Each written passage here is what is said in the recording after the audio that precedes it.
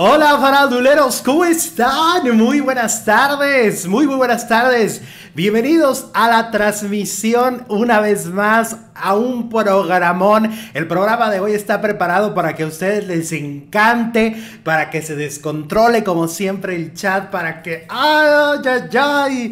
Estamos aquí listos con toda la energía, con toda la información. Tenemos como siempre muchas exclusivas, mucho de qué hablar. Ya lo vieron en el título del video. Quieren hundir a Gustavo Adolfo Infante. Obviamente se trata de Enrique Guzmán. Golpes, casi golpes dentro de Televisa. Además, también hablaremos, por supuesto, de este posible romance entre Humberto Zurita y Kika Edgar. Les voy a contar mi experiencia sobre lo que Kika dice de ese tema. También hablaremos, por supuesto, del reencuentro de las netas divinas y en exclusiva les diré por qué Yolanda Andrade no estuvo. Así que yo espero que ya estén todos ya preparados. Ya los saludé ahorita en el chat, ya les escribí ahí. Les dije evidentemente lo que siento por esta comunidad, lo que los quiero. Así que ahí les escribí. Ya los estaba leyendo, algunos reclaman que el producer ya no los saluda, otros dicen que no sé qué. No, el producer no tiene nada personal contra nadie, los saluda cuando aparecen. Evidentemente esto es de forma aleatoria y ustedes ya lo saben, la dinámica de este programa siempre ha sido la misma. Pero bueno, como siempre también hay que saludar ya al producer. ¿Qué traen conmigo? ¿Qué están diciendo? ¿Qué alboroto traen conmigo? ¿Qué alboroto traen con la chiquis? ¿Qué onda, producer? ¿Cómo andas? Yo ando, bueno, al 100, ando estrenando voz, no se me nota. Espero que no me falle durante las siguientes 2 horas. Y bueno, pues feliz de la vida por estar aquí en mi hora feliz, martes 4 de mayo. Bienvenidas, bienvenidos, vamos a empezar en este momento. Claro, empezamos con la información, no sin antes agradecerle a Pati Guido que nos envió 100 estrellas en Facebook y nos desea un bonito día y un bonito programa, que lo tengamos todos juntos el día de hoy. Arrancamos con Bárbara de Regil. Bárbara de Regil pues ha tomado sus redes sociales para hablar justamente de la polémica de este fin de semana. Bárbara de Regil se ha convertido en un personaje muy particular para las redes. Es como ese personaje que no quieres, pero que ves, pero que allí está, pero que incomoda, pero que no la entiendes, pero que no la comprendes. Porque, a ver, ¿tú le has dado un cabezazo a tu mamá, producer? No, jamás. Que yo me acuerde, ¿no? ¿Y cómo te llevas con tu mamá? Muy bien. ¿Tienes una buena relación? Bastante bien. O sea, bromeas. Me cae bien. Me cae a bien. veces. Bromeas con ella. Yo te he escuchado hablar con ella y bromeas. Ah, sí, claro. Yo también con mi madre bromeaba muchísimo, etcétera. Pero yo creo que hay límites, ¿no? Una cosa es bromear y otra cosa es darle un cabezazo porque ahí la estás lastimando, ¿no? Pues resulta que este fin de semana Bárbara de Regil se vuelve viral porque hay un video donde ella está con su mamá, están frente a la cámara y están platicando y la mamá se acerca un poquito, o sea, como que se alcanza a ver que el cabello le llega a dar a Bárbara, pero no le da un cabezazo como tal. Pero entonces Bárbara, muy intolerante, le da un cabezazo a su mamá y le dice, es que tú me pegaste primero, cosa que en el video no se ve. Ajá. O sea, en el video queda claro que la que pega es Bárbara. Entonces todo el mundo dijo, ¿qué es esto? O sea, esta mujer necesita psiquiatra, ya le urge, algo le está pasando, ya está descontrolada, está descolocada. Pero yo creo que hemos visto a Bárbara de Regil muy descolocada, no solo en esto, ¿no? Ya nos ha tocado verla en otras cosas. Porque ella puede decir, ay, ustedes están exagerando, pero a ver, también exageramos cuando dio el comentario racista, también exageramos cuando gritaba en TikTok cuando sus clases, o sea... No, yo creo que Bárbara de Regil sí creo que al menos en su imagen pública necesita reestructurarla porque se está ganando una muy mala fama. Oye, pero la disculpa que dio es que así se lleva con su mamá, ¿no? Exacto, ella dice que así se llevan. Y bueno, ¿se acuerdan que les digo que hay esta frase de tú me diste primero, cosa que no sucede? Dice, si hago algo con mi mamá es consentirla. ¿ok? La llevo a todos lados. En cuarentena estuvo en mi casa 80 días. Mira, hasta se los contó. Yo realmente la cuido mucho. Eso sí, nos llevamos muy pesado, dijo Bárbara de Regil. Ella me avienta huevos en la cabeza, me avienta harina, yo le doy cocadas, pero eso es de hace años. Dice, momentos antes la también modelo publicó una historia donde muestra a su mamá dándole ese famoso cabezazo. Y pues sí, tienen una relación muy cercana, pero pues las redes sociales no opinan lo mismo. Es decir, en las redes sí interpretaron esto como pues un poco de violencia, ¿no? ¿O no? Entonces, yo creo que sí, ¿no? Pues cómo te llevas así con tu mamá. Aunque se lleven pesado, pero yo creo que hay límites. Sí, yo me llevaba, yo debo decirlo porque yo soy nada dulce y soy muy juguetón fuera de, o sea, soy un cabroncillo. Y me acuerdo muy bien que con mi mamá me llevaba pesado y con mi abuela también me llevaba muy pesado, pero jamás a ese grado. O sea, pesado te hablo de que juegas y las cotorreas y que no sé qué, pero jamás al nivel físico. Yo creo que cuando pasas al nivel físico está cañón. No, y luego se ve que a la señora le dolió, ¿no? Claro, porque voltea con cara como de, ¿qué es esto? ¿Qué me hiciste, no? A ver, faranduleros, ¿ustedes cómo se llevan con su mamá? ¿Qué piensan? A ver, hablen ahorita los que le dan cabezazos a la mamá. ¿Quién le da coscorrones? O a las mamás que nos están viendo. ¿Dejarían que sus hijos les den o le den un cabezazo? A ver, yo quiero escuchar a las mamás, porque ya escuchamos a una hija diciendo, uy, pues así nos llevamos. Yo quiero escuchar a las mamás decir si aceptarían que sus hijos les den su cabezazo respectivo. Yo me llevo bien con mi mamá, dice Luisito Landeros. Jamás, dice Saraí. Juan Pérez dice, yo jamás tocaría a mi mamá y ni esas cosas, la amo y es todo, es mi todo, puro amor. Eso, está muy bonito eso que dijiste y tienes toda la razón. O sea, yo pienso que además, pues, o sea, en el cabezazo sí puedes realmente dañar a la persona. Le puedes dejar una cicatriz. Es que es muy delicado, ¿no? O sea, no, claro. Es que ha habido golpes que se han dado en la cabeza y han quedado muy mal. Pero aparte lo hace muy rudo, es muy ruda, Bárbara, ¿no? Se le quedó el sellito, ¿no? Se le quedó, yo creo que Tere la secretaria. ¿Te acuerdas que Tere la secretaria daba cabezazos? Sí. Pero Tere nomás los marcaba, ¿no? Con el pelucón. con el cabello. Ya se dice, si le hago a mi mamá, eso me mata, dice Melissa. Pues sí. Sí, también. Hay mamás que jamás van a permitirlo, ¿no? Pues cómo es un golpe, duele. Hola, Crayola, Guillermito Espinosa, ¿cómo estás?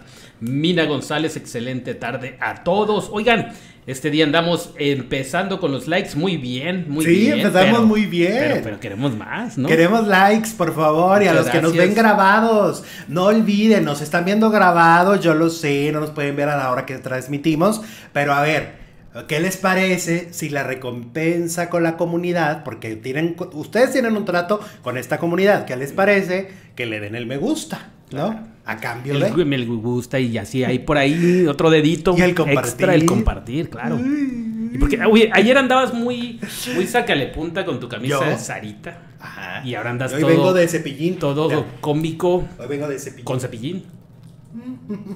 Sí. Bueno. Tienes que ponerle comicidad al asunto entonces. Oye, vámonos con Geraldine Bazán. Y es que Geraldine Bazán está en una gran controversia porque le está reclamando a Suelta la Sopa, ¿no? Este programa de los Estados Unidos de la cadena Telemundo. Pues mira, dice, te voy a decir primero lo que dijo Geraldine, porque ya le respondieron. Pero Geraldine Bazán dice, no es algo que yo lo siento, sino que la gente y el público se ha dado cuenta. De verdad, yo le pido a Suelta la Sopa que deje el acoso conmigo. Se lo pido por favor a su producción y a sus conductores. Yo sé que la prensa y el artista es una sinergia, pero cuando hay acoso personal y cuando se nota que es con saña y con dolo, ya con Suelta la Sopa sí. Entonces se ve que... dice Geraldine, creo que nosotros... bueno, entonces eso fue lo que dijo Geraldine. Después, ya Suelta la Sopa, le responden y dice Geraldine, creo que nosotros como programa, dice, como cualquier programa de espectáculo, hacemos preguntas que de repente no son las más lindas, pero hay preguntas que tenemos que hacer para tus fanáticos, que son lo que les interesa acerca de tu vida, y espero que de verdad no sea cierto que ella se siente acosada por nosotros. Esto fue lo que dijo Jorge Bernal. Por su parte, Juan Manuel Cortés, dijo: yo creo que a Geraldine le ha molestado quizás que aquí en el programa, que somos objetivos a diferencia de otros programas que han hecho todo lo contrario, que han apoyado a Geraldine 100% sin dejar ver el otro punto de vista. Es decir, el gordo y la flaca, ¿no? La pedrada fue para el gordo y la flaca. Exacto. Porque todos sabemos que Lili Estefan tomó partido para atacar a Irina. Exacto. Y a Gaby. Mira, eso es lo que pasa cuando los programas no son imparciales. Cuando se les ponen de tapete, así de yo te voy a limpiar la imagen, ya sabemos cómo se las gastan algunos programas. Entonces, cuando hay otros que sí hablan por las dos partes, en este caso Geraldine, Gabriel e Irina, entonces cuando se molestan, ¿cómo me tratas así si allá me están poniendo Claro. Me están poniendo alfombra para que pase, ¿no? Ahora, Geraldine es un personaje que justamente es el clásico famoso que intentó fama, pues, de todas las formas, realmente. O sea, creo que todos los periodistas tenemos alguna anécdota con su mamá, correteándonos, dándonos su tarjeta, diciéndonos: llámenle a mi hija, entrevisten a mi hija. O sea, en lo personal lo viví. En la final de una de las academias, la señora nos correteaba y nos decía: ay, por favor, entrevista a mi hija y entrevista a mi hija. Cuando ahora su hija es entrevistada, pero pues le preguntan de algo que también es muy público y muy mediático, ahora no les gusta. O sea, los tiempos cambian. ¿Quién me hubiera dicho que en 2006, cuando estuve en esa final de academia, que me correteaba la señora, pues ahora yo iba a escuchar... Ahora te corretean, pero para aventarte el agua. Y para decirte que es acoso. Ajá. Ahora es acoso. Claro. Entonces, antes era una necesidad de fama, ahora es acoso. Ahora, en medio de esto, ¿qué se puede decir? Pues también hemos dicho aquí, y lo hemos dicho claramente, entendemos que la relación de Irina con Gabriel no nació de la manera más clara y honesta, pero también me parece que ya... O sea, que también llega un momento en el que es, ok, ya sabemos cómo surgió esta relación, pero ya paren. O sea, ya no la vas a atacar toda la vida, Irina, por algo que ya respondió, ¿no? Al final de cuentas. O sea, ya hay una respuesta. Pues ya, el tema debería de estar finiquitado, pero no está finiquitado. Y no está finiquitado por la propia Geraldine, a quien se le nota todavía un resentimiento, ¿no? Hay que comentar. Ahora, ¿qué pasa? Pues que Geraldine ha tenido muchos novios, no ha concretado todavía una relación seria, y yo creo que el día que concrete una relación bien formal, ese día dejará en paz también a Irina y a Gabriel, ¿no? Definitivamente. Entonces aquí pues yo creo que el asunto está en que luchan por la fama, pelean por la fama, te corretean como reportero y después dicen: oye, es acoso, ya no te me acerques, ya no quiero a la prensa, ya no quiero hablar. Esa parte no la entiendo. Leamos a los faránduleros. Se les olvida, ¿no?, todo el trabajo que pasaron los pobres para que los tomaran en cuenta, y ya cuando llegan, pues ya. Dice Maricruz Ríos, producer, ayer fue mi cumpleaños, no los pude ver, pero aún se aceptan felicitaciones. Pero cómo no, Maricruz, muchas felicidades. Happy birthday to you. Que la hayas pasado bonito y bueno, un día después, claro, seguimos de cumpleaños. Tú síguele festejando. Se vale hacer maratón de cumpleaños. Tú tómate mínimo 5 días de festejo, mínimo 5 pasteles que partir. Tú, muy bien. Exacto. Los demandará, dice de la Rosa. Pues es lo que amenazó Geraldine, ¿no? Con demandarlos, exacto, ¿no? Pero yo digo, ¿de verdad te vas a enfrascar en esto? O sea, mejor enfrasca toda tu energía en posicionar una carrera, en hacer personajes mucho más interesantes e ir más allá. Que se queden, ¿no? Porque ¿cuál ha hecho que trascienda? Silencio sepulcral. Y se hizo el silencio. Mis friends, aquí andan. Muchas gracias por seguirnos. Gracias. Mejor tener muchos novios fallidos a un tóxico estable como Gabriel Soto, nos dice Ania Amaro. Ahora, es que acuérdense también que a Geraldine se le advirtió. Se le advirtió con quién andaba, ella lo sabía perfectamente. O sea, tampoco es una mujer que fue engañada y que... O sea, la verdad es que en la vida misma no todo es blanco, no todo es negro. Y entonces no es que nos vayamos al extremo del sufrimiento de una mujer, pero también no... O sea, evidentemente él hizo cosas incorrectas, pero muchas ella ya las sabía. Exacto. Uh-huh. Bueno. Vayamos con con Ricardo Montaner. Con Ricky Montaner. Ricardo Montaner es en este momento uno de los coaches de la edición de La Voz Senior que estamos viendo en Televisión Azteca, ¿no? Después del éxito de La Voz Kids, estamos viendo La Voz Senior y en el mes de junio se estrena La Voz México, donde va a estar Miguel Bosé, Edith Márquez, María José y Chuy Navarro. Bueno, en esta que estamos viendo está Jair, Belinda, María José y Montaner. Pero resulta que a través de las redes sociales muchos han estado reclamándole a Ricardo Montaner, pues de que se nota forzado, se nota obligado, se nota que no le encanta ya estar ahí sentado, que no sabemos si es por la pandemia o por qué, pero no se ve satisfecho. Se ve enojadito con la vida, se porta mal con los participantes, solo interactúa con Belinda, a los otros dos como que los ignora y a Iria de la Josa. Como que le valen, que le valen a Montaner.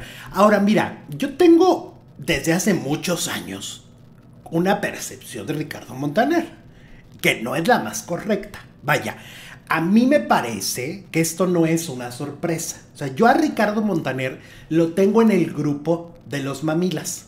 En el grupito de los... ¿Y a quién más tienes ahí? Uy, ¿tienes tiempo? No, sí, bueno, aquí tenemos tiempo toda la tarde si quieres. Hay una larga lista. Tú dime nombres y yo te digo si están. Pero en el caso de Montaner sí está en esa lista. O sea, yo lo tengo ahí de... este hombre es especial. No me parece la persona más encantadora del mundo. Un día lo vi en un show, muy bueno para dar show, pero mamila.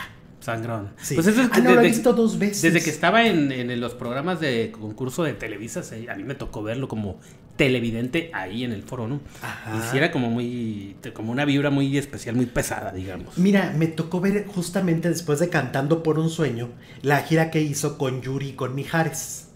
Y ahí yo los vi en primera fila y los vi pesaditos. También pesadito. Yuri no es pesado. No, Yuri en el escenario, no, ni Mijares. No, Mijares es la alivianado. Ajá, pero lo vi pesadito a Montaner ahí. Y aquí en La Voz, desde la temporada anterior, se empezó a decir que ya no quería estar. O si no quiere estar, pues que se vaya, ¿no? Pues es que no sabemos si tienen contrato. Pero bueno, yo digo, aunque tengas un contrato, ¿qué culpa tienen los televidentes, no? Es que es pesado hasta cuando da la crítica, hasta cuando da la felicitación, hasta cuando se sienta ahí. Sí. Es como vibroso, mal vibroso. Ajá, y como de, pues yo no elijo a cualquiera y tú las traes y que no sé qué. O sea, sí, es odioso, ¿no? Es odioso. Y estamos hablando de lo que está en pantalla. O sea, si en pantalla es odioso, no me quiero imaginar fuera del aire. No lo quiero conocer, realmente, no lo quiero tratar. Porque si al aire es así, y en las redes sí han estado escribiendo, pues si no te gusta, vete. Pues y sí, órale, fúchila. Queremos caras alegres en la pandemia. ¿Para qué estar viendo caras limón agrio, no? Y hasta le dicen chuchu, órale. Órale, vámonos. Chuchu. Píquele. Nos dicen que qué significa mamila. Mamila. Pues pesado, sangrón. Medio odioso. ¿no? Prepotente. Sí, prepotente. Es parte, porque sabemos que nos ven en otros países. ¿Y va a estar en la siguiente? No, en La Voz México va a estar Miguel Bosé. Claro. Que también tiene lo suyo, pero me cae un poquito mejor. Sí, pues es como más auténtico, ¿no? Es frío, pero es más auténtico. Divo, es como más divo, ¿no? Sí. Yo creo que va a estar interesante porque aparte volver a ver a Miguel Bosé sentado ahí, ver por primera vez a Edith Márquez sentada ahí y a Chuy Navarro, o sea, al menos... ¿Van a ser 3? Nos trae, no, y María José, pero ya María José ya está mucho. Ya es parte del inventario de La Voz. ¿Cómo la ven? ¿Ustedes han visto La Voz Senior? Y no tiene tan buena audiencia, La Voz Senior, precisamente yo creo que es por eso. Porque la química de los coaches es importantísima para el rating del programa. Sobre todo el buen humor, ¿no? Cuando interactúan y todo esto, porque pues vamos a ser sinceros, el atractivo de La Voz no son los concursantes, son los coaches. Exacto. En eso se ha convertido desde la primera temporada. ¿Y si no hay química, qué haces? Pues el programa no tiene un valor. Ajá. Y si no hay voces de esas vozarronas que surgen cada no sé cuánto tiempo y que te simbra a todo el país, ¿no? ¿Te acuerdas en aquellos tiempos Yuridia? Claro. El mismo el de las manzanas, ¿cómo se llama? Erasmo. No, ese es otro de las manzanas. ¿El de las manzanitas? El de Zacatlán de las manzanas. Ah, Oscar Cruz. Oscar Cruz. El otro día yo estaba viendo el canal de Carlos Cuevas. Carlos Cuevas tiene un canal de Bohemia y llevaron a Erasmo y llevaron a Oscar Cruz. Tú no sabes qué tamaño de voz.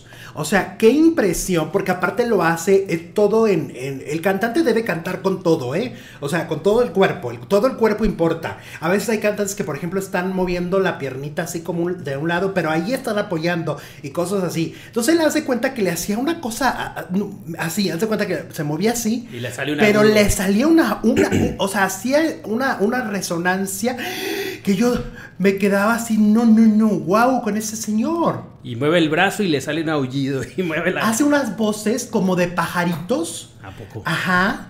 Pero no sabes, es increíble. Vean ese video. Pero aparte de contó una anécdota bien padre, ¿no? Sí. De cómo llegó a la voz. Sí, él estaba viendo la televisión y cuando ve aquel primer promocional donde decían, si tienes de 18 a 120 años, puedes entrar. Sí, o sea, todos. Ajá. Si eres gordo, flaco, como quieras, puedes entrar. ¿Por qué? Porque lo que se anunció y eso era lo que vendía el reality show, era, aquí nos importa la voz, porque las audiciones son a ciegas. Los coaches están volteados siempre, ¿no? Sí. Las audiciones. O sea, el físico, la carita en la voz no importa, ¿no? Como inicio, no. Lo que importa es la voz. Ajá. Todavía de repente... No, todavía está... No, pero digo en inicio porque ya cuando ya los tienes, ya después eligen. Y a veces sí eligen a los guapitos. ¿A poco? Claro, no eligen solo la voz. Ejemplo. En la primera voz, no, mira, ganó, está bonita, pero tenía sobrepeso Alejandra Orozco, que quedó entre las finalistas. Ay, ¿no? Ale, estás increíble tú también. Está muy bonita. Y Oscar Cruz, que tampoco es el galán que México esperaba, pero la voz sí. Entonces ganó muy justamente, ¿no? Sí. Y el segundo lugar, el tercero, no me acuerdo quién fue. Estaba Ramiro Benavides, ¿no? También en la primera temporada. Ajá. Bueno, el punto era que el punto es que él llegó ahí, no precisamente creyendo que el físico lo iba a hacer triunfar, sobre todo porque él ya había recibido muchos no. Él venía desde valores juveniles. Imagínate, que tú tienes una anécdota de valores juveniles, ¿no? De Sheila, por ejemplo, ¿no? Que no ganó y que todo el mundo se quedaba así de, ¿cómo que Sheila no ganó? Pero no ganó por culpa de Talina Fernández. Ajá, que a lo mejor hoy la vemos a mi Talina, sí, yo admiro a Talina y la dama del buen decir y qué señora tan guapa, pero también tiene una historia. Y en aquel momento fue feo lo que le hizo a Sheila y no fue bonito y utilizó sus palancas y utilizó su posición. A lo mejor hoy está en otra posición Talina, pero en aquel momento su posición le afectó a una cantante aparentemente por el físico. Entonces hay muchas historias de estos programas. Y entonces, volviendo de 0 a 100 años, llegó Oscar Cruz y quedó en primer lugar. Y primer lugar, ¿no? Primer lugar. Porque la voz que tiene Oscar Cruz es privilegiada. Oye, no, es que se necesita mucho, yo digo, como para ser coaches, se necesita tener mucha humildad y mucha valentía para muchas veces aceptar. Por ejemplo, en el caso de Alejandro Sanz, que era el coach que se fue con él, ¿no? Sí. Decir, este señor canta, pero me da 3 vueltas, ¿no? ¿En serio? Porque Alejandro Sanz, pues sí, es compositor. Es un gran intérprete, pero, sí, pero no tiene la voz que tiene este hombre. No. Este hombre, de verdad. Y para aceptar, mira, alguien está cantando mejor, pero mucho mejor que yo. Yo me atrevería a decir que la voz de Oscar Cruz es una de las mejores voces de Latinoamérica. Realmente. Nada más óiganlo. De verdad. Vean ese video con Carlos Cuevas y lo van a escuchar y van a ver lo que él hace con su voz, con su cuerpo al cantar. Y no he visto a nadie en este momento en la industria que haga lo que ese señor hace. Y es una pena que no haya vendido discos. Y es una pena que no sea un éxito. Porque voz tiene el señor. Vamos con Netas Divinas. Mira, tenemos esta fotografía de Netas Divinas que se reencuentran todas. Llamaron a las primeras, pero a las del medio, pero a las nuevas, pero a las del... Todas. Ahí están todas. Porque va a haber un especial por el Día de las Madres. ¿Okay? Madres Divinas se llama. Exacto. Este especial, pues lo vamos a ver, obviamente, el 10 de mayo, que es el lunes, ¿verdad? No, es el domingo. ¿Es el domingo? Bueno, lo van a transmitir el domingo, pero el día de las Madres es el lunes. Ah, ok. Bueno, pues ahí las vemos a todas, pero a mí me falta una. No me dan las cuentas. No me dan las cuentas y yo digo, onta mi consentida. Onta Yolanda. Está la mera neta, ¿no? Exactamente, la más neta. A ver, para los que siempre se preguntan, ¿por qué queremos tanto a Yolanda? Por neta. Porque esta mujer no se anda con cositas. Porque esta mujer es de las muy pocas que yo puedo contar en la lista, que puede hablarme por teléfono y puedo platicar con ella como he platicado hasta 1 hora, de chal padre, con una sencillez y un encanto que tiene esta mujer que no saben, ¿eh? Bueno, total de que entonces, volviendo al punto, me falta Yolanda en esa foto. Yo dije, no, a mí no me van a ver la cara de estúpido, a mí me falta Yolanda. Entonces le escribo por el WhatsApp. Le digo, ¿qué onda, Yolanda? ¿Por qué no estás en la foto? ¿Por qué no te estoy viendo ahí? O sea, me faltas en el reencuentro. ¿Qué sucedió? ¿Por qué no estás? Y entonces me dijo, no estoy en la foto porque no fui. Pues sí. Y yo, ¿cómo que no fuiste? No, pues no fui. ¿Por qué? Porque me he estado sintiendo mal. Ok, parece que tiene un problemita de salud. Dice que hoy se siente muy bien. O sea, que hoy amaneció súper bien.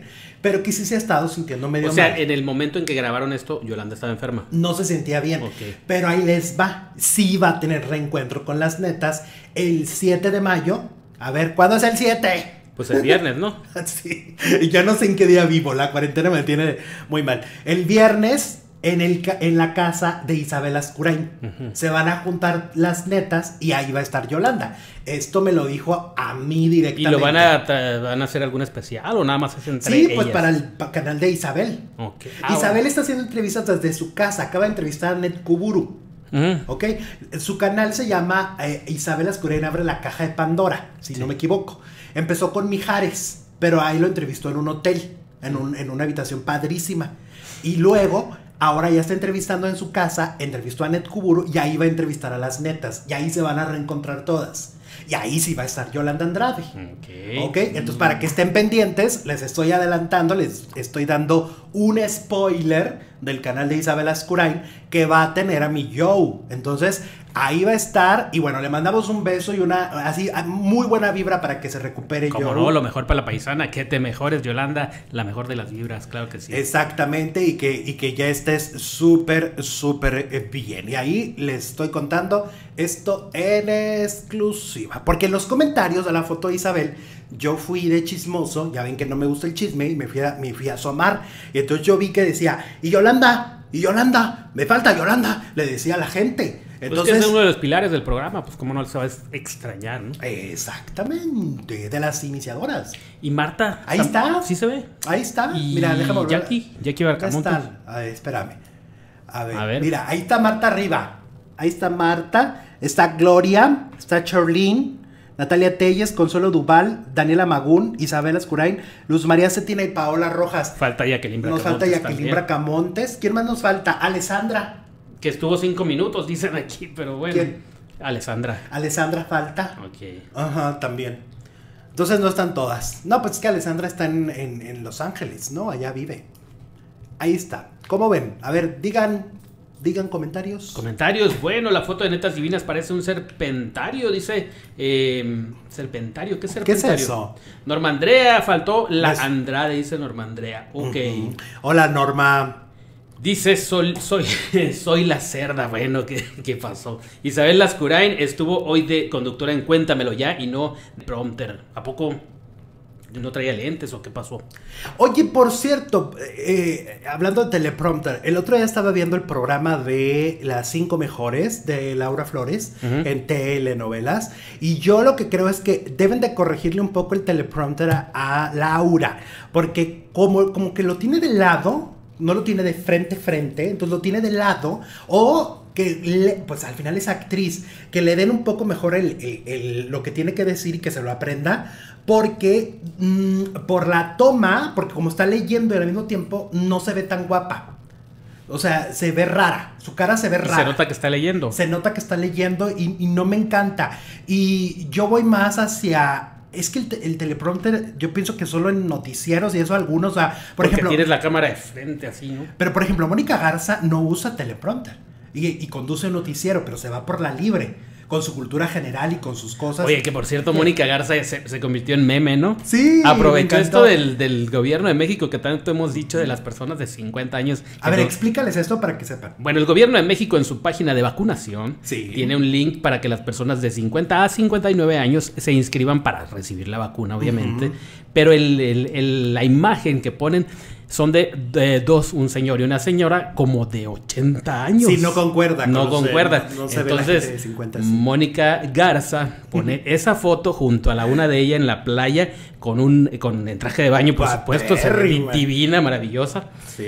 Y dice, las de 50 del gobierno y las 50 y así nos vemos en reales, realidad. Claro. No, muy bien, Mónica, espectacular. Y me encantó. No, es que sí se la bañaron del gobierno, ¿eh? Sí, se pasaron de lanza, ¿eh? ¿Cómo? Se pasaron de lanza. Y Mónica, por ejemplo, ya yo sé que no usa teleprompter. Entonces, mi sugerencia, mi crítica constructiva para el programa de las 5 mejores, o quítenle el teleprompter, o pónganselo de frente, o que se aprenda lo que va a decir. ¿Por qué? Porque de veras, Laura, y lo digo, tan guapa Laura Flores, y no, muy mal se veía este fin de semana.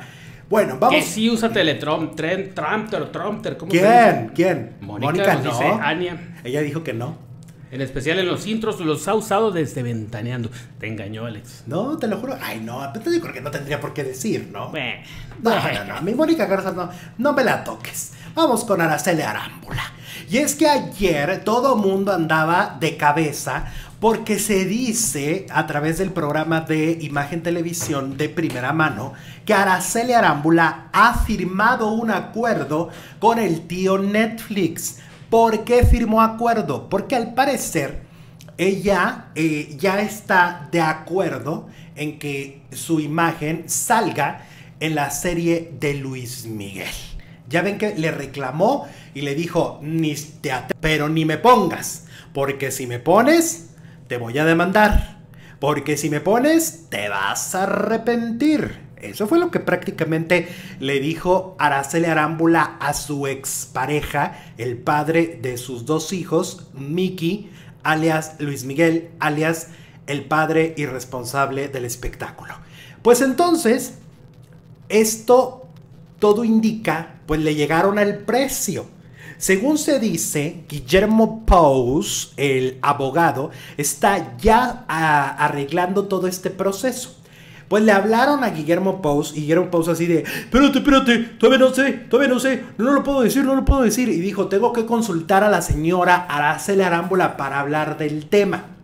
Entonces, todo parece indicar que aquí, una vez más, Don Dinero ha ganado. Al parecer, todo tenía que ver con los cochinos billetes. Nada de que me importa, que no sé qué, no, te importaba la gana. No, pero también dijeron que si a ella no le gusta cómo la pone Luis Miguel, ya ves cómo puso a Stephanie. Pero a ver, en la segunda temporada Stephanie ya es otra cosa. Ya pues ya la puso como una buena madre. Bueno, pero después de pegarle su arrastrada de buscona, ya ahora sí ya es una, bueno. Ajá. Pero entonces le iba a pasar lo mismo a Araceli, es lo que no quería que pasara. No quería y entonces eso. Por eso pusieron supuestamente la cláusula de que tiene que leer primero los guiones, los libretos, y si le convencen, aparte del dinerito que le han de haber dado, que debe ser mucho, aprobado, luz verde. Tú sabes que el tío Netflix es millonario. El tío Netflix tiene dinero hasta para aventar para arriba. Un tío así, oye. Pídele un domingo así, pídele el domingo. Aquí ya se estrenó Selena. ¿Sí? Selena. No la he visto. Temporada 2. Bueno, ya nos la van a matar. Sí. Ya nos la va a matar. Ya le queda poquito a Selena, hombre, porque nomás va a haber 2 temporadas. Exacto. Bueno, pues de mí que a mí me decían que ya grabaron la 3ª temporada. Que fue como lo de la Sara. No Sarita, la de quién mató a Sara. Que se grabaron las 2 temporadas al mismo tiempo. A mí me contaron que ya se habían grabado 2 temporadas de la serie de Mickey y que eran hasta ahí.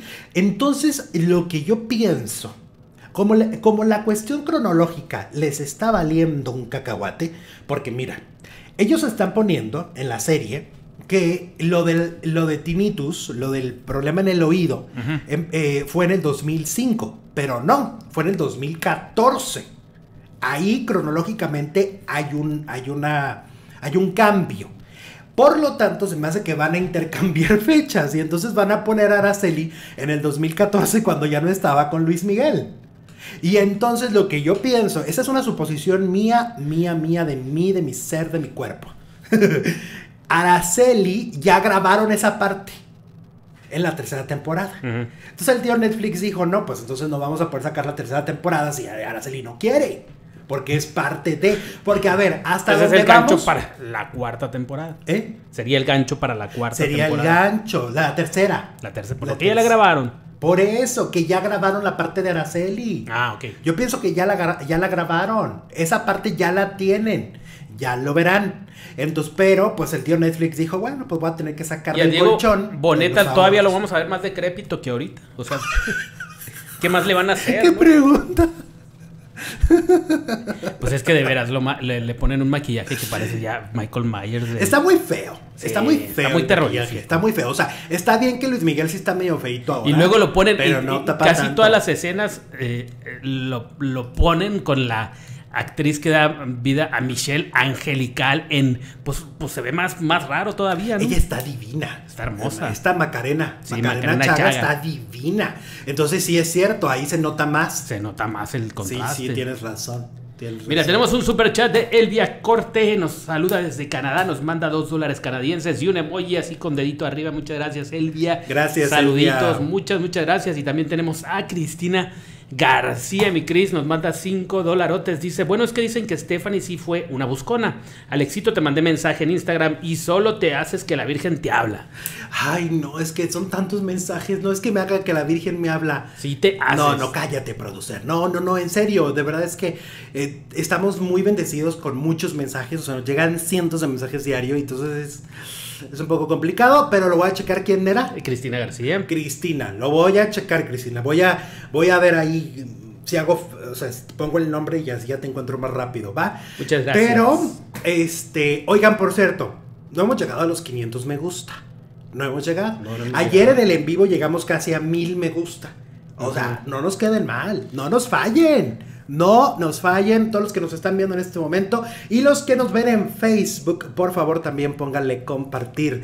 Y vamos. Mira, antes que vamos a donde dices, Paco Rivera dice, no está feito el Mickey solo porque está pelón. No me refiero al Mickey de la vida real, me refiero a cómo lo ponen en la serie. Es que lo ponen como si se hubiera operado y Luis Miguel no se ha operado. Lo ponen con unos cachetos, unos mofetes, con unos cachetotes como de, no sé, de payaso de feria. Alguna cosa muy espeluznante.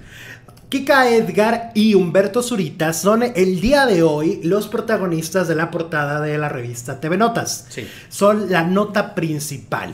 La publicación dice que esta pareja de amigos, hasta donde sabemos, pues ha llegado a un punto en el que tal vez pase algo más, ¿no? A ver, voy a poner todo el antecedente y vamos explicando esta historia. Hace algunos años, 3, 4, se grabó La Reina del Sur, segunda temporada. Se grabó en Colombia, ¿ok?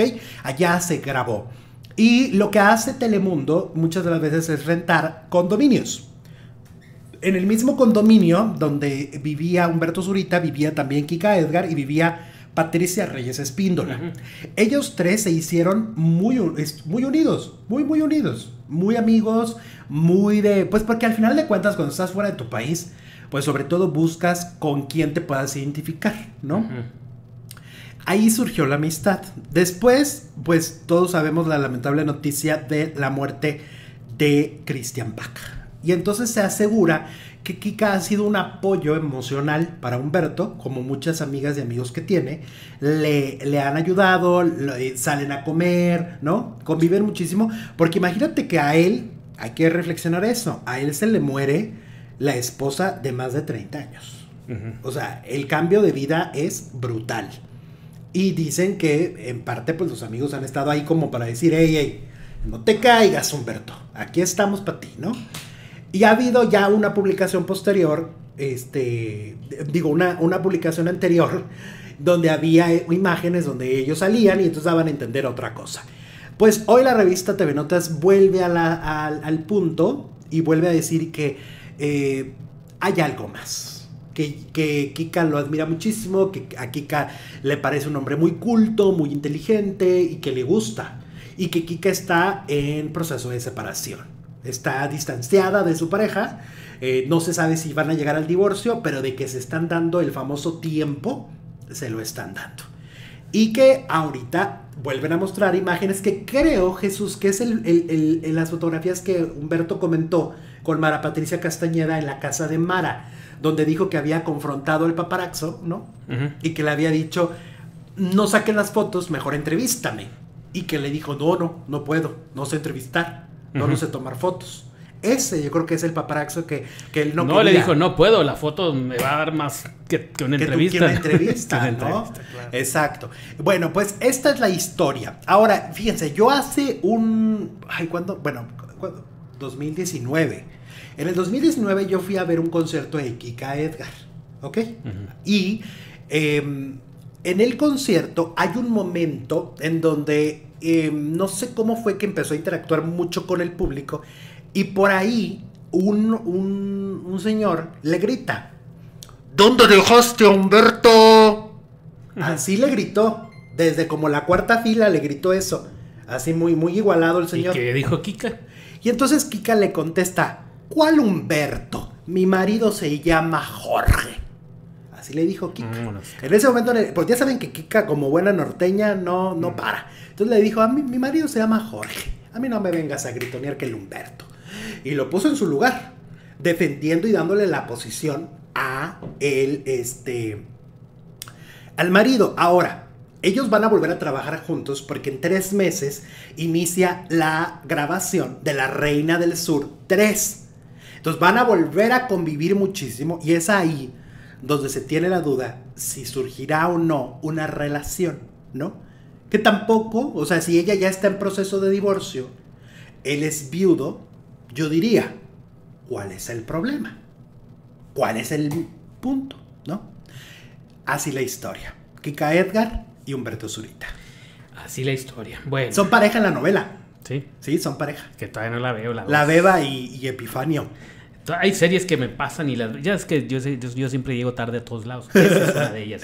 Cristina, oye, que hablando de esta cosa de Epifanio y la Reina del Sur, vi que Pedro Fernández se fue a Culiacán. A rezarle a Malverde. A rezarle a Malverde. Yo creo que haber dicho, no, esto está muy salado. Y fue ahí y hay unas imágenes en el Instagram de la serie de Malverde de Telemundo. Ahí puedes ver las imágenes de Pedro rezándole pues fue a Malverde. a encargarle la novela, ¿no? Que todo salga bien. Y luego otra cosa, mi Joe Andrade, es que el otro día decías tú que cargaba con el Malverde en el Mundial. En Rusia, claro. Ajá, pues no nomás en el Mundial, el otro día andaba ahí por el Ángel ahí en su camioneta y ahí lo trae al lado al Malverde. Sí. Bueno, Alex Chocorrol nos envía 50 estrellas y nos dice, hola, saludos muchachos, como soy profe ya me vacunaron, adiós, gracias. Es que ya están vacunando a los maestros, ¿no? En México, lo quería presumir. Bendiciones a todos. ¿Cuál fue el rating del final de Te acuerdas de mí? Nos dice Alex Chocorrol en la segunda hora, mi Alex.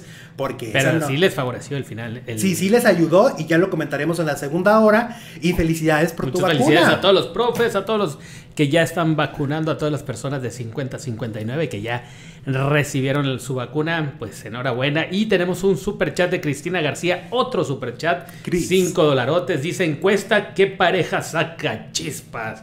Pues, ¿qué pareja saca chispas? ¿Qué pareja? ¿De la telenovela o de la vida real? Es cierto.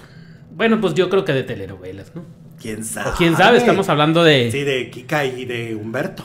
De Kika y Humberto. Bueno, vamos a darnos a la tarea. Muchas gracias, Cristina. Dice, en la pantalla el éxito, soy Red Hot Venus en Instagram. Ay, es que luego también se ponen unos nombres que uno dice, ay, Dios mío, me va a llegar un virus. Yo no sé qué abrir esto. Pues ahí está.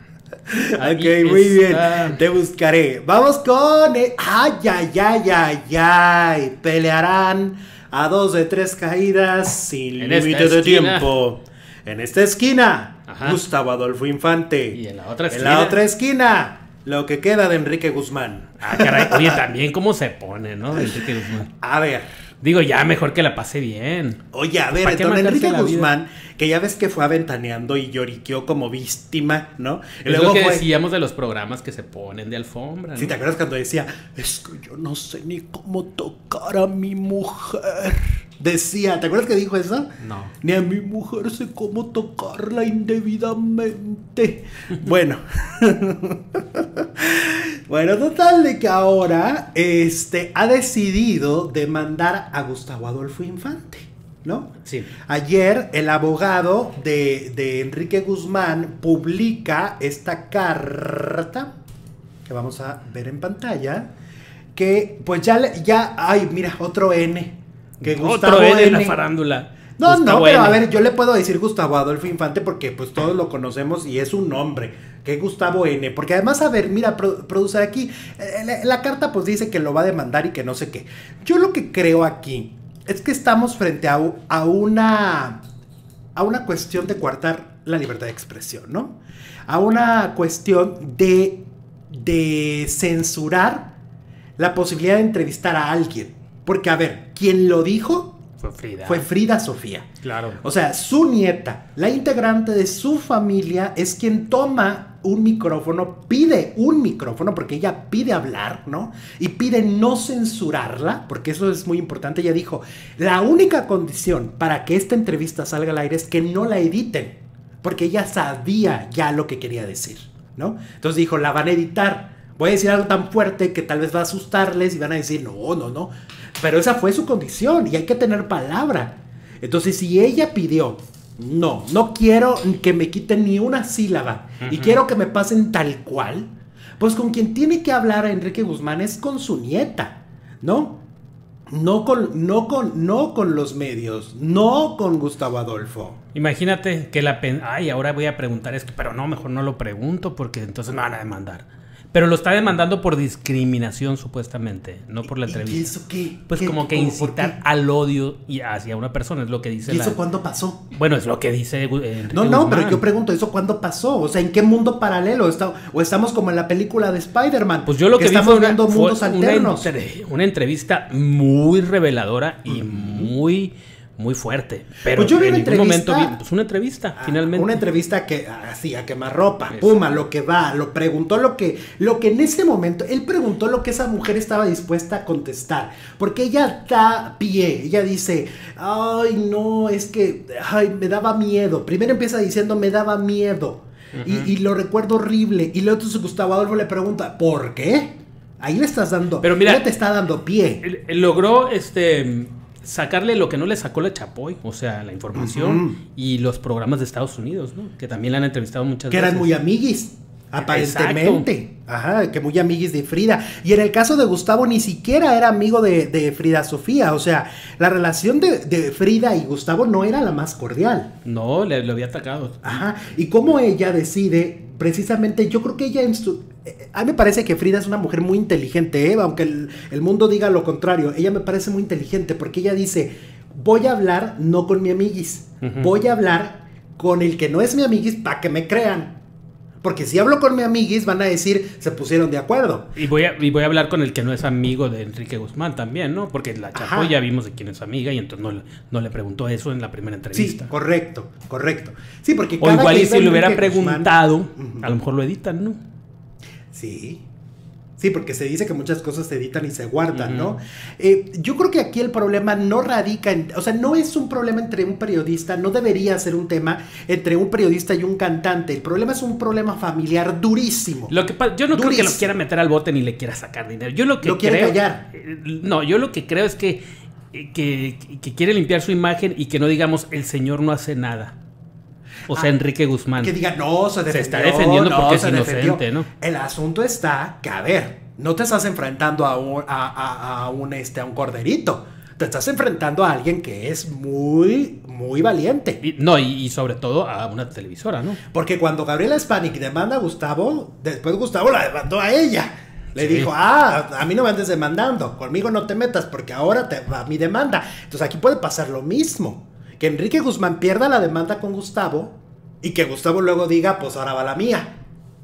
Y que puede durar mucho tiempo, como la de Exactamente. ¿No? Pues esa no duró tanto, porque Gustavo tiene buenos abogados. Así que igual, y Enrique mejor, yo diría silencio. Yo lo que creo que es una campaña de limpieza de imagen que está muy dañada y es para decir el señor no tiene nada que ocultar y ya demandó a Frida, ya demandó a Gustavo. Exacto.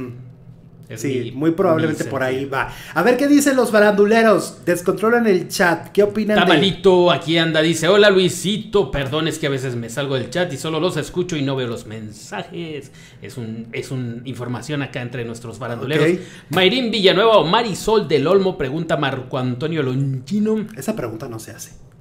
¿Por qué? Esa pregunta no se hace. ¿Por qué? No, porque hay una diferencia abismal ahí. ¿Sí? Marisol del Olmo, obviamente. Marisol del Olmo, que esa señora sí es actriz. Qué gran interpretación, ya la vamos a platicar al rato, ¿no? Sí, ¿qué onda con Marisol del Olmo? Se lo escribí en el Twitter, eres extraordinaria. Mira, dice Paco Rivera, aguas porque Gustavo Adolfo Infante tiene un cuerpo de abogados muy bueno y no ha perdido ninguna demanda. Claro, yo creo que, mira, estás frente a un periodista de 30 y tantos años, ¿no? Creo. Entonces, ya se lo sabe. Sí. Ya se la sabe. O sea, ya sabe, él seguramente cuando tenía en sus manos esta bomba, se asesoró con abogados, se asesoró con imagen, se asesoró con todo, les dijo, ¿vamos o no vamos con esta bomba? Claro. Entonces, evidentemente, le llevaba ya 3 vueltas. Enrique Guzmán no sabía lo que le iba a esperar, pero Gustavo Adolfo ya sabía lo que estaba por venir. Esa es la gran diferencia, ¿no? Al final de cuentas, información es poder. Y él ya tenía la entrevista. El que no sabía era Enrique, que le venía un tsunami, ¿no?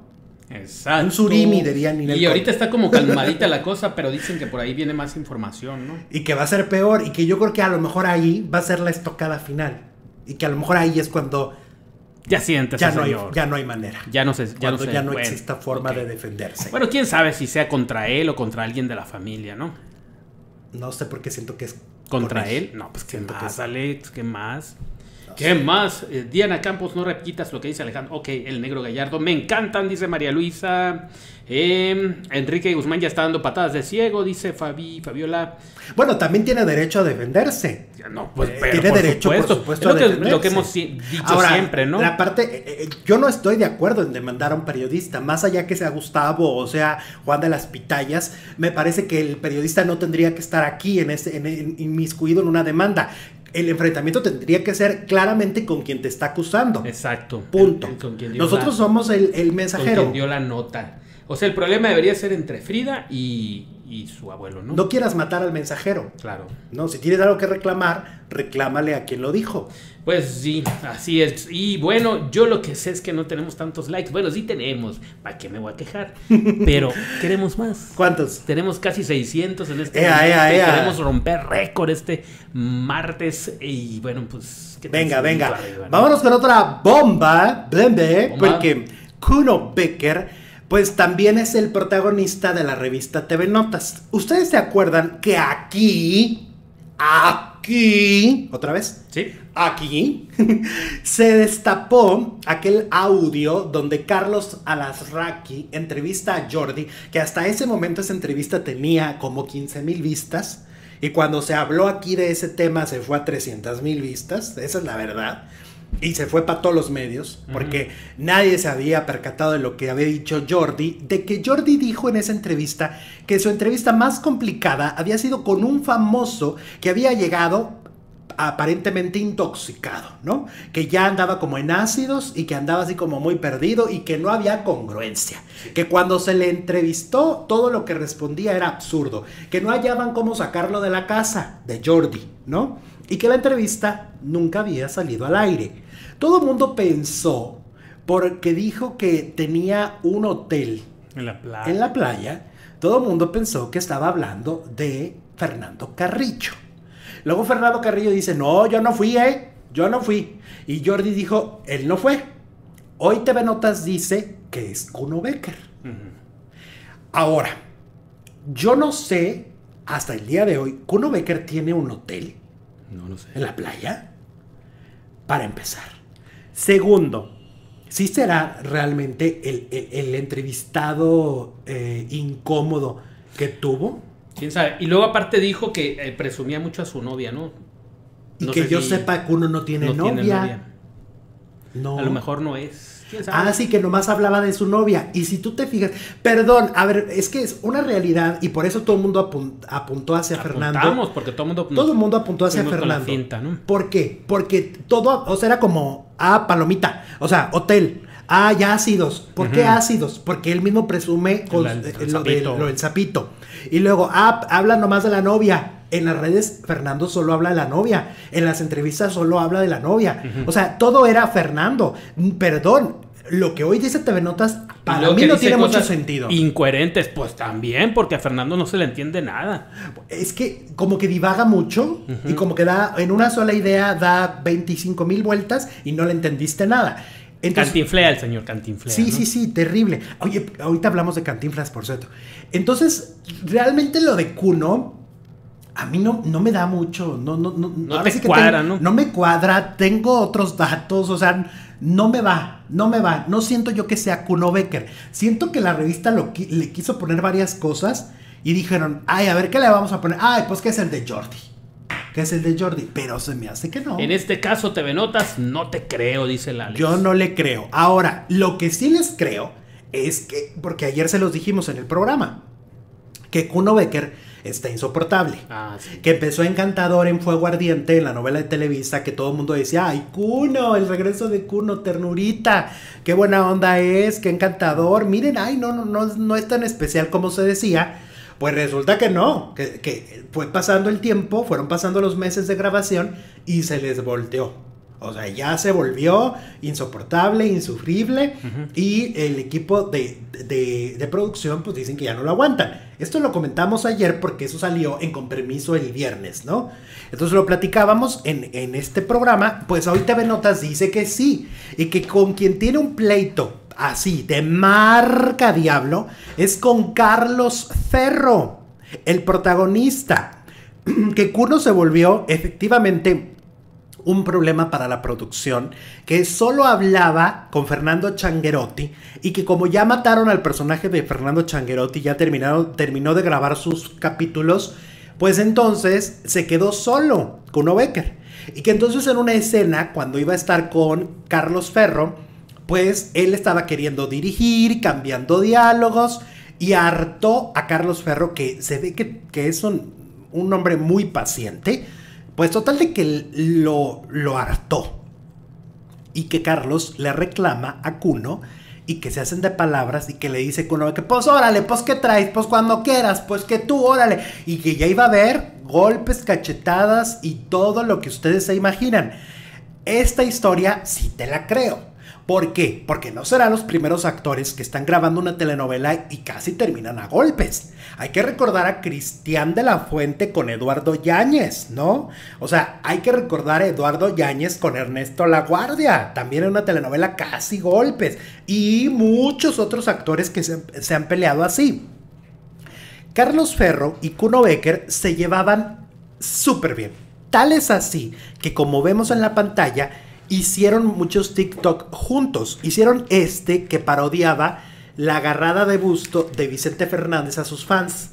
Por eso le está agarrando el busto ahí a Carlos Ferro, porque hicieron su parodia. Se llevaban de poca. Y hoy ya no. Esta es la historia, casi golpes en Televisa. Pues fuerte lo que pasa en esa novela. De por sí que no les fue bien, y con esta fama pues menos, ¿no? Que también eso lo tiene. Es que mira, cuando una telenovela funciona, todos están felices. Cuando una telenovela ya no funciona, como es el caso, le quitan capítulos, por lo tanto a muchos de los actores también van a tener menos sueldo, las cosas empiezan a descontrolar y empiezan las malas vibras. De tú fuiste el culpable, no, porque tú actúas del nabo, pero tu corte de cabello no funciona, y así se empiezan a pelear por tonterías. Entonces, pues este es el caso, por supuesto, de Fuego Ardiente, que es un fracaso tremendo en la televisión mexicana, ¿no? Pues sí. Efectivamente. Mira, dice Cristina García, dice que así es que pareja saca chispas en telenovelas de las ok. de ahorita. Es sobre telenovelas. Pues sí, los que están ahorita, ¿no? Muy bien. Manuela Torres y Carlos... ¿Cómo se llama? Manuela Torres. Mariana Torres. ¿Cuándo Manuela Torres estuvo haciendo novela? Y Carlos Dame Ferro. razón. Ya. No he dicho nada. Mariana Torres y Carlos Ferro. No he dicho nada. Y así nos vamos a ir con la encuesta. Ok, muy bien. Oiga, tenemos un programón en la segunda hora. Cancelada otra telenovela. Hablaremos del final de Te acuerdas de mí. Bueno, este segundo programa se va a descontrolar, ¿eh? Okay. Vas a ver, aquí van a saltar pelos. ¿Estás listo o no? No, ya me dio miedo.